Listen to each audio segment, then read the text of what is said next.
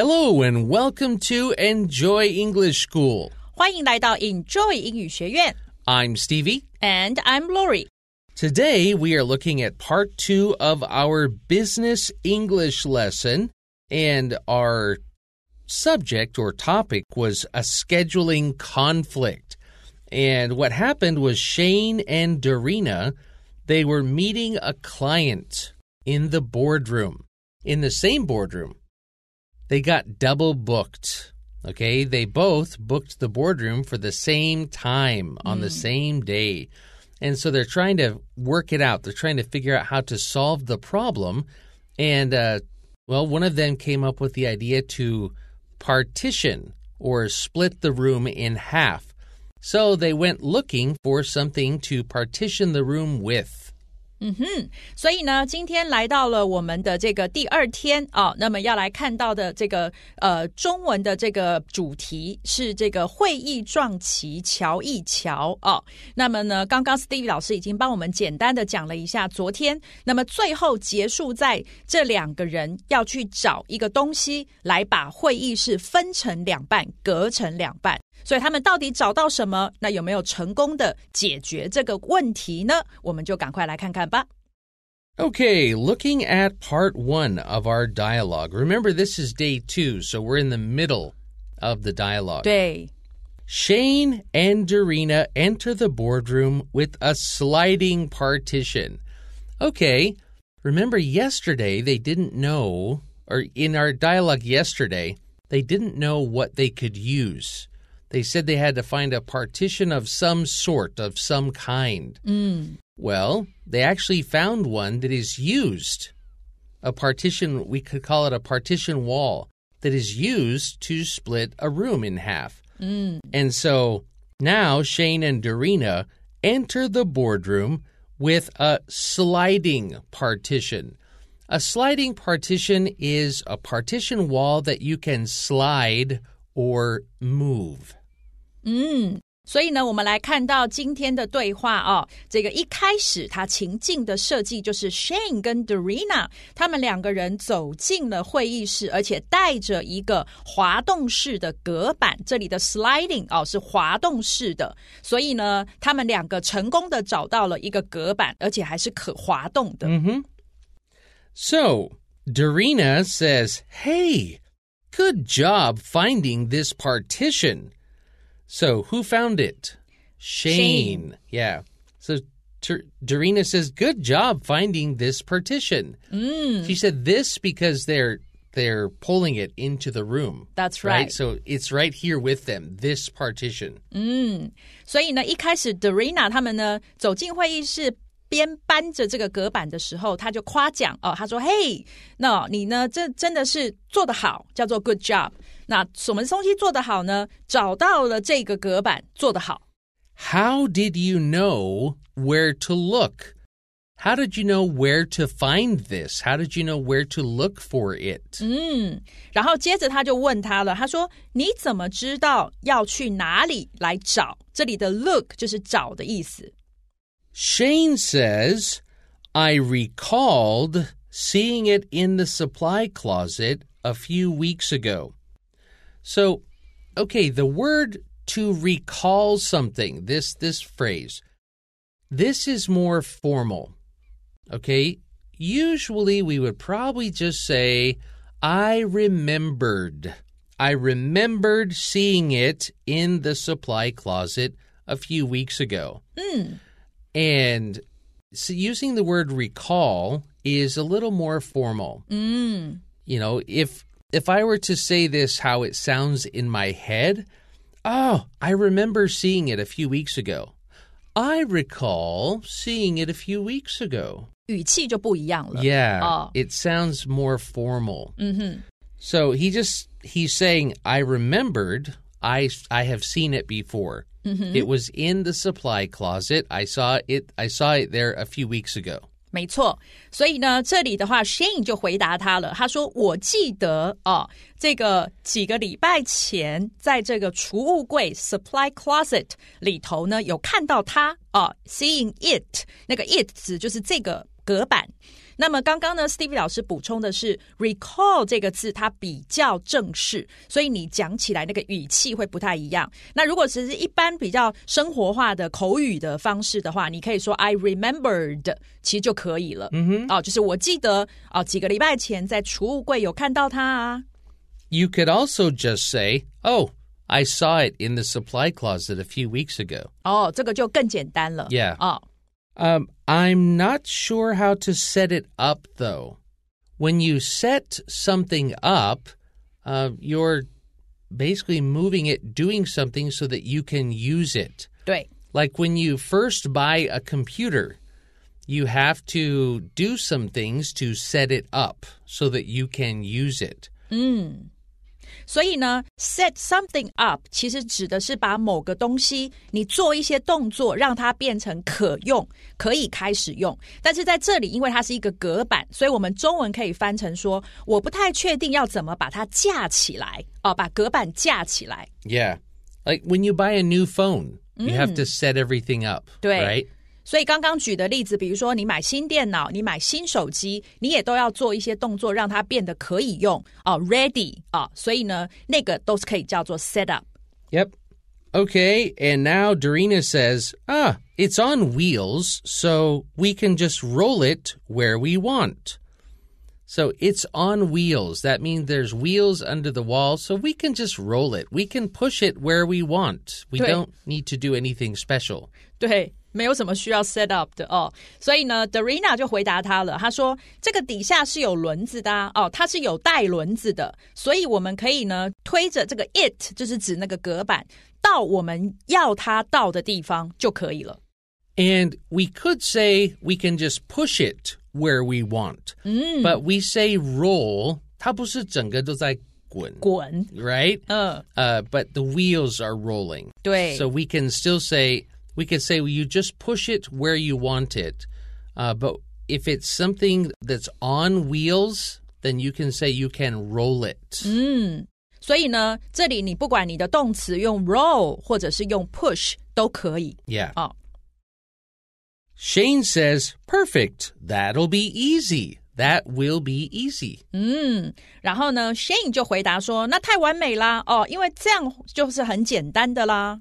However, I really wish we didn't need to do this. This also sounds very formal. However, he could have said, perfect, that'll be easy. But I really wish we didn't need to do this. 对 This, however, also makes it very formal. 所以呢这里的 however 但是也就是 but 但是呢这里他用了这样子的这个字就变得语气就又正式起来了我真是希望我们并不需要来做这样的事情，就是用一个隔板来隔会议室然后两边一起用那这里的 wish 它不是用 hope就是因为 wish 的这个事情可是其实它没有办法发生，所以呢这时候你就会用 wish. Yeah. And the next sentence is also quite formal. I really wish we didn't need to do this, but now Dorina says, yeah, this is due to what happened between Megan and Lyra. I know on the English tests in Taiwan, these are all on the test using however, using due to something, something. And this is also very formal. You might hear this phrase in like the news. If maybe the health minister is saying, due to something. more COVID cases, we're going to blah, blah, blah, blah. But it just means because of. No, due to. So here, the sentence says, this is due to what happened between Megan and Lyra.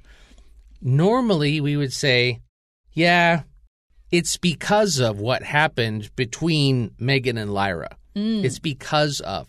So when we use due to, it sounds really formal, and sometimes that can sound a little strange. So be careful how you use that one, students. OK， 所以这里的话又出现了一个比较正式的用法让你的语气比较正式的就是 due to。那其实它就等于刚刚 Stevie 老师说的 because of 那是一个比较口语化、生活化的表达那么呢，这一句它 Darina 就是说对呀这个因为回答他那个 Shane 前一句讲的，真希望可以不用做这个事情，所以他说对呀这都是因为发生在 Megan 跟 Lyra 之间的事情啦。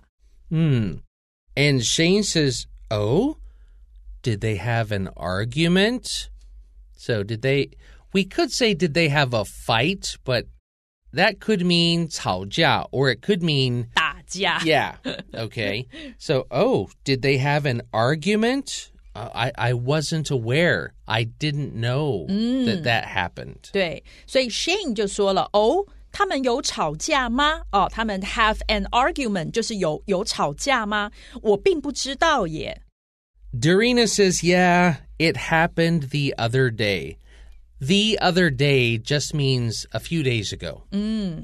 所以呢，接着这个 Darina 就回答他说，对呀那么事情是发生在几天前呢Lyra was singing with her headphones on during break.So maybe during her lunch break or something, she was sitting there with her headphones on singing. 所以呢，接着 Darina 就开始描述事情大概的经过。他就说 Lyra 呢，她在唱歌什么状况下唱歌呢？戴着她的耳机，然后呢，在这个休息时间唱歌。Megan got annoyed.So Megan did not like hearing the singing. Megan got annoyed. She was unhappy about this. So she said her singing voice, Lyra's singing voice, was terrible. Oh, your voice is terrible. Stop singing. 对，应该就是这样。Yeah. 好，所以呢 Megan 呢，她被这个唱歌这个歌声 Lyra 的歌声呢，搞得不开心，被惹恼了叫做 got annoyed。然后呢，所以他就说他唱歌 Lyra 唱歌的声音呢，就是非常的糟，不好听。Now they aren't on speaking terms. This is a phrase we use if somebody is not talking to each other because they're unhappy about something. Maybe they had a fight or an argument. So we're not talking to each other. We are not on speaking terms. 所以呢，现在他们两个就处于不讲话的状态，叫做呢这个 aren't on speaking terms. You know what? When you work together, you can't do that. It's unprofessional. 对，很不专业。很不专业。Yeah. 对。Okay, we're going to take a quick break and we'll be right back with the rest of our dialogue.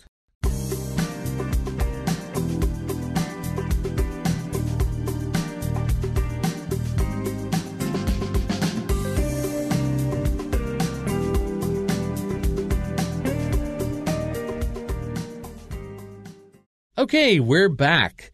And now we're going to finish today's dialogue. Now, we just said these two coworkers are not speaking to each other. And we said it was unprofessional. 对 Right? So now Shane says, wow. And we nearly suffered the consequences of their petty fight. When you suffer the consequence of something, that means that you have to deal with something that, I don't know, in Chinese, the word for consequence is 结果 结果, right? 对 So when you say suffer the consequences, it just means you have to deal with the results of what happened. And of their petty fight. When we say it's a petty fight, it means it's silly, it's dumb, it's small things. It shouldn't have happened, it's petty. 对，所以呢，这个时候 Shane 他听完了这个 Darina 描述 Lyra 跟 Megan 之间发生的事情之后，他说哇表示他也非常的惊讶，就是还有这种事情。然后他接着说，然后我们几乎要叫做 nearly 我们几乎就要差一点点呢，就要 suffer the consequences 是指付出代价当你因为这个结果而受苦，那就是你付出代价。那什么的代价呢 of their petty fight， 因为他们这个非常小事情的吵架，非常琐碎的事情，很蠢的这种吵架，我们差一点点就要付出代价。And just, this is something my grandfather always told me when I was little. He would always say, you can choose to do anything you want to do, but you can't choose the consequences of what you do. Oh. So yeah, you're free to do whatever you want, but then you have to deal with the consequences. 所以呢，这里是 Stevie 老师他的爷爷跟他讲的就说呢，你可以做任何你决定要做的事，但你却不能决定那个事情的后果。所以呢，做任何事情你都要非常的小心，就是你要为那个后果付出代价。Yep. Yep. 你不能决定那个代价是什么。对对。Yep. Okay. So then he says it's best to keep good relations with others in the workplace. We could also say it's best if you get along with others in the workplace.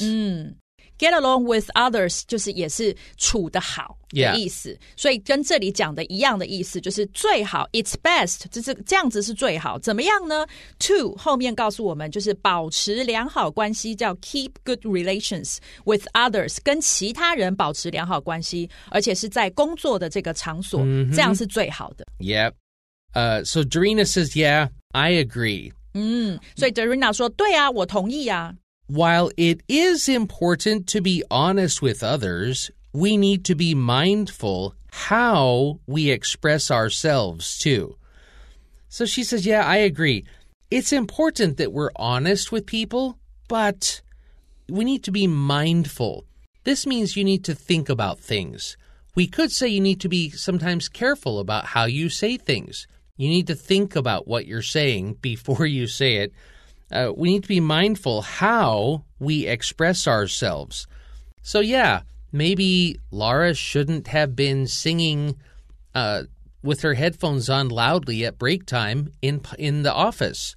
But also maybe Megan shouldn't have said, "Oh, shut up! Your singing is terrible." You know, sometimes you need to say things in a little bit of a nicer way. 对。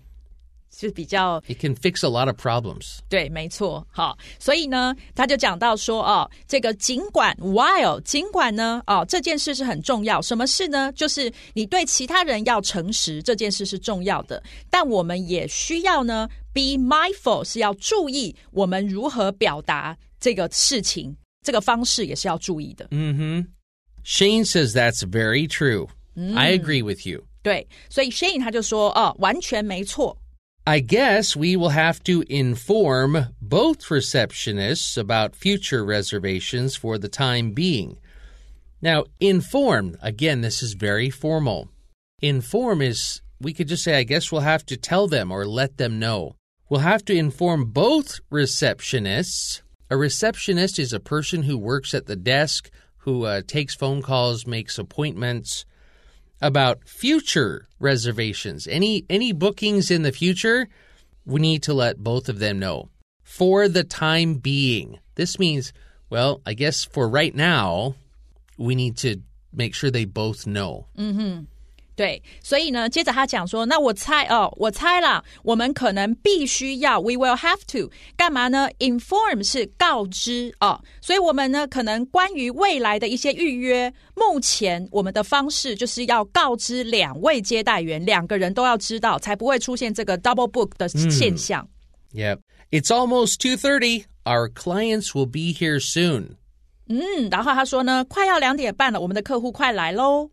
Now Darina says, I'm glad we were able to sort things out in time. So they did it before their clients came. 对，所以呢，这时候 Darina 说，我很高兴我们呢我们得以叫做 be able to， 然后 sort things out in time 就是及时的把事情都安排好，处理好。All right, let's go greet them. 他说好了，那让我们去跟他们打招呼吧。Okay, so they had a happy ending, except Yes. for Megan and Lyra. Okay, that's all the time we have for this. We'll be right back and quickly review our vocabulary and phrases.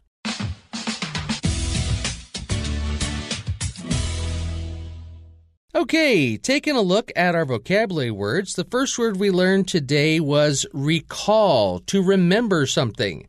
We also use the phrase set something up or set up something. You set up a new phone so you can use it. We learned the word annoy, to bother somebody, to make them unhappy or angry because of something you do. Number 4, to not be on speaking terms with somebody. That means you're not talking to somebody. You had a fight and you're not speaking, you're not talking. Number 5, suffer the consequences. You can always choose to do anything you want, but you will also have to suffer the consequences of what you do. We talked about the word mindful, to kind of be careful and think about what you do before you do it. Number 7 was to inform, to let somebody know something, to tell somebody something. And for the time being, like for now, this is what we will have to do. And those are our words and phrases for today. I guess we'll see you next time. Bye-bye.